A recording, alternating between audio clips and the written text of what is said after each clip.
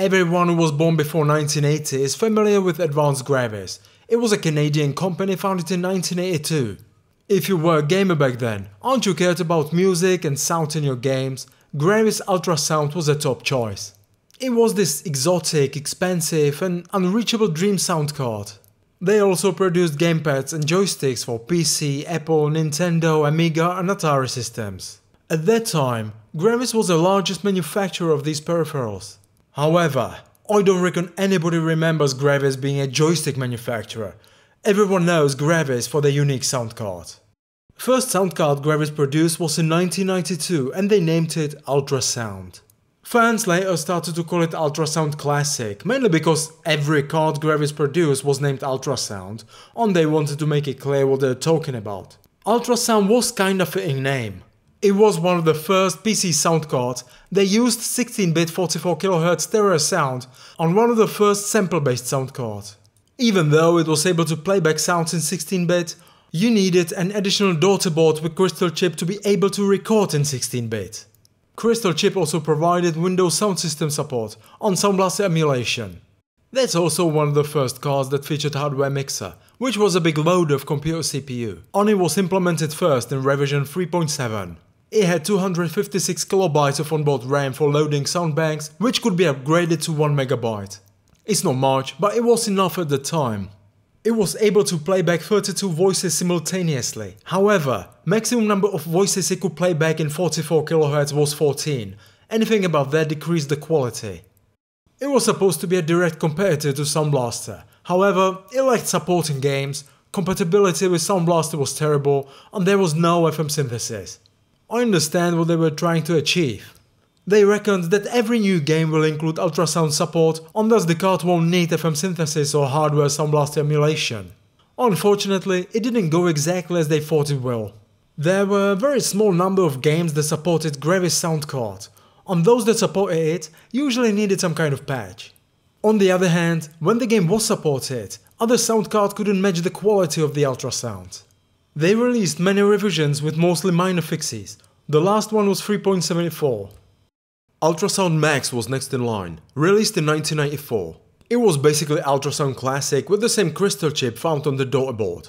It came with half meg of RAM, on the same as Classic, it could be upgraded to 1 MB. This was a choice for anyone who cared about sound quality at that time, gamers and musicians alike. In 1995, Gravis released Ultrasound Plug and Play.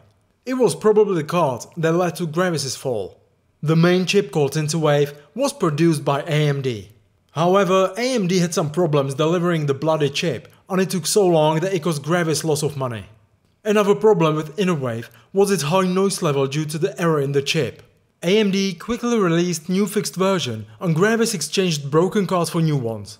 Unlike GF1 chip, playing more voices didn't degrade the quality of the playback or recording. Moreover, it was able to do it in 48kHz. There were two versions, one with no memory on board, and the second that was named Pro that featured half meg of RAM with samples.